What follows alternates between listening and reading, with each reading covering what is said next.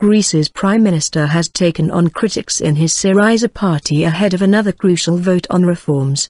Alexis Tsipras attacked rebel MPs who opposed an agreement with creditors, accusing them of hiding behind the safety of my signature. MPs need to back the reforms for talks to start on a new 86 billion bailout. The vote is expected to pass with the support of opposition parties, but Mr. Tsipras hopes to avoid a rebellion from within the ranks of Syriza. Parliament began debating the second set of reforms earlier on Wednesday.